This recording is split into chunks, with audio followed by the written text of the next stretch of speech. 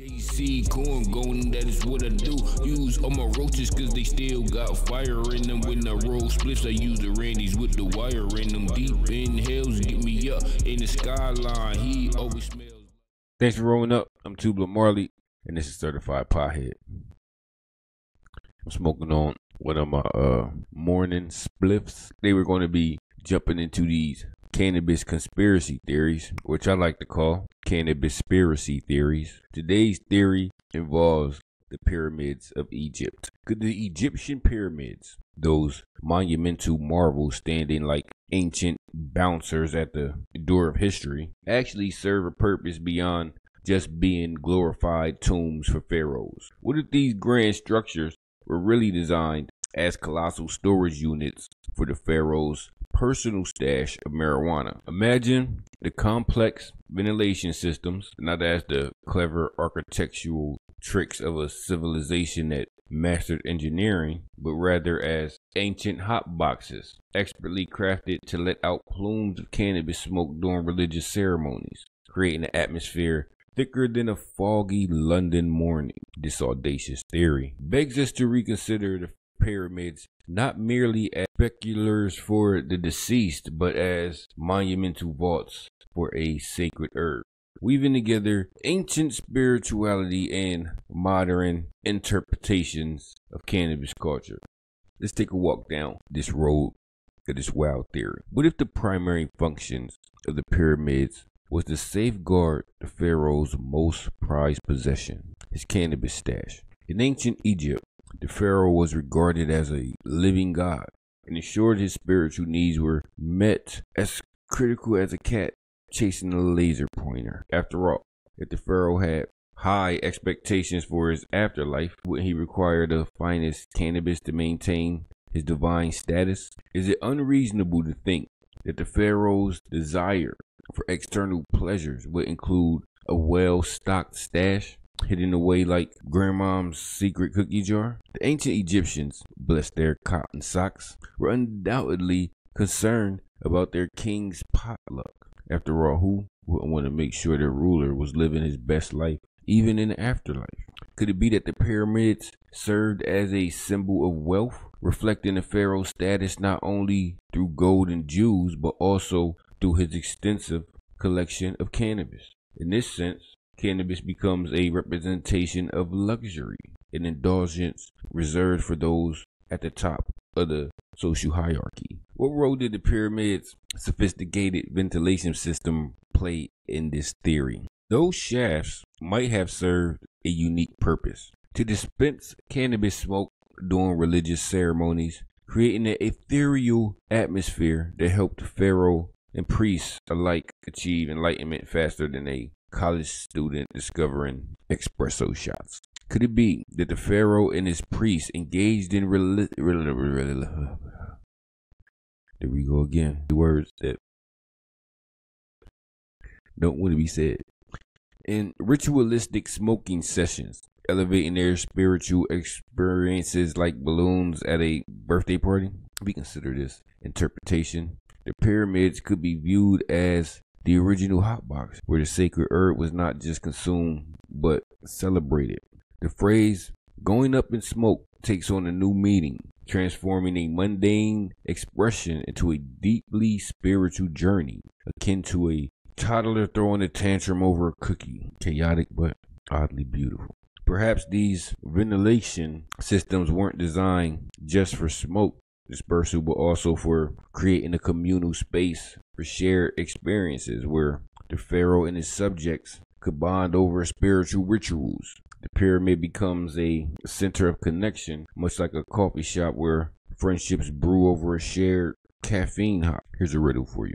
Arise from the sand, so tall and steep, a house for the kings in their endless sleep.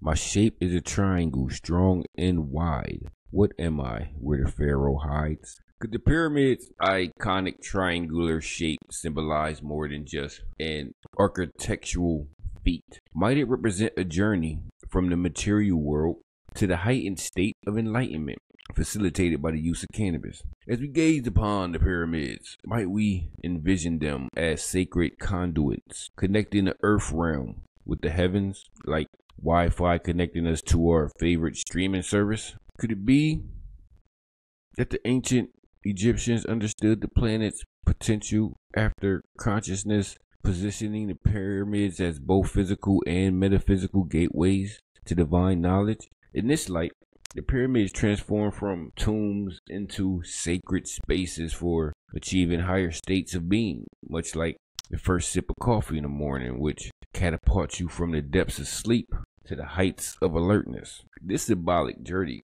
could be further interpreted through the lens of psychedelic, with cannabis serving as a gateway to transcendental experiences. That's not how you say that word. That word was transcendental. The pyramids become not only physical structures, but also symbols of the mind's journey towards self-discovery and enlightenment. Here's another riddle for you. I flow through deserts, bringing life through Egypt's land, avoiding strife.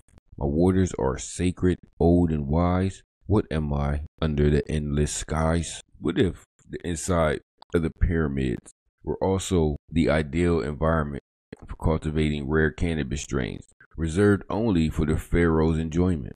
Could these magnificent structures serve due purposes as tombs and verdant gardens, where the pharaoh's gardeners tend to his prized plants like a cat watching its territory? Wouldn't the pharaoh's potluck dinners have been something extraordinary, where the finest strains were rolled and shared among his most trusted advisors? Picture this.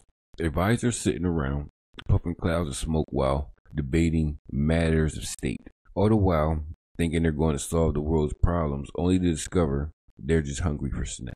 This session must have been legendary, almost like a family gathering where Aunt Gertrude insists on bringing her infamous fruitcake, leaving everybody scrambling for the door.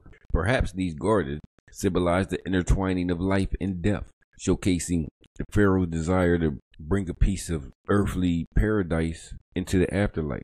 Cannabis plants would serve as a reminder of the pleasures of life, ensuring that the pharaoh's journey was as enjoyable as it was eternal. Here's another riddle. I lead you to riches and treasures untold. My walls are lined with stories of old. I'm dark and deep, no life within. What am I? Where did dead begin? How might cannabis have ensured that the pharaoh continued to enjoy a lavish afterlife?